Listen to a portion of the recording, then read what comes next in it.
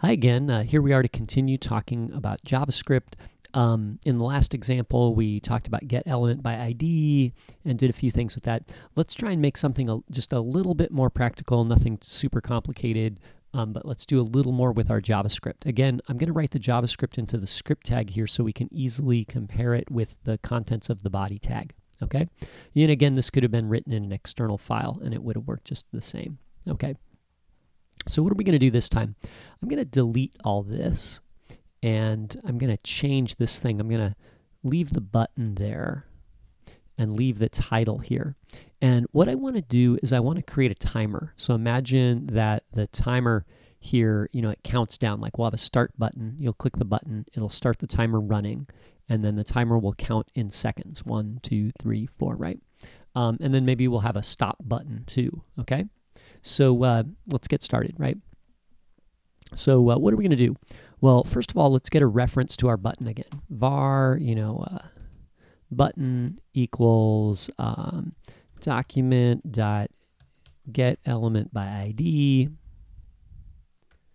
And what I want to do is I want to get my button. Okay, so now we've got our reference to our button. We need a reference to this thing that's going to display the time. So we'll say document dot get element by ID title. Okay, so now we've got those, right? And then maybe we'll need a we're going to create a timer, right? So let's do the timer really quick. So we'll need a reference to the timer, right? And the timer works like this. What we're going to do is we're going to say set interval, okay? And set interval takes 2 parameters. One of them is a function, and again, I'll write it in this form where I put the function directly in here, an anonymous function or a closure, right? And so that's our first parameter. And then I'll put a comma here and I'll say how many milliseconds between each interval. So what does setInterval do? Well, setInterval basically executes this function each interval. So an interval is set in milliseconds. So every 1,000 milliseconds, in my case here, right, the number here is 1,000. So every 1,000 milliseconds, setInterval is going to execute this function right here, okay? So I'll put a return between the 2 curly braces there, and that way I can write my code here. So that looks a little weird, but that's very JavaScript, okay, code-wise. Okay, so I got my interval here, right? And then I can say, console. We'll use the console for a moment here just to test this, and we'll say interval there, okay, right? So we'll just print this message out, right? And then we'll go to the browser. I'll inspect it. I'll right-click and open up the inspector, go to the console, refresh, and then it says interval 2, 3, and every second it's counting, right? So there's 6, 7, 8, right? Okay. So it's just going to keep doing that forever, right? Okay. Well, what if we want to keep track of the time? What if I say time equals 0, and then what I want to do here is I want to say, time plus equals 1, or in JavaScript we could just do plus plus 1, right? And then maybe over here instead of saying interval, I want to say interval colon plus the time, like that, right?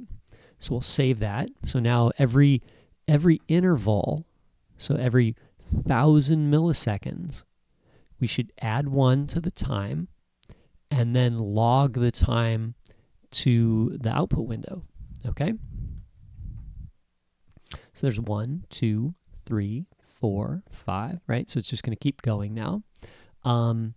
So there you go. Now here's a little note about setInterval, right? setInterval returns a reference to the interval. It's really just like a number, right? It's just like, okay, interval number 1, and then if you did it again, it would say interval. Here's a number 2 to say that you're using interval number 2, right? And so in order to clear the interval or stop the interval, we have to use clear interval, and we have to say the ID number of the interval, okay? So that means that we need to save the interval, right? So what we'll do is we'll say, like var, my interval equals set interval, and then later down here you could say clear interval. Oops. Right? And then you could say my interval, right? And we could clear it. Now, in this case, it's not going to do anything because we would make the interval and then immediately clear it, so it would never run. But this is what we want to do when we create our stop button, right? So our run button, when it starts the timer, it'll want to do this and save the interval, and then our stop button will want to do this to stop the interval, right? So let's do this. Let's declare a variable here called myInterval, and it doesn't even have to have a value, right? We can just, JavaScript is like that, right? We can just declare a variable, right? And then what we're going to do is we're going to create a listener for the button now, because clicking this button is going to start the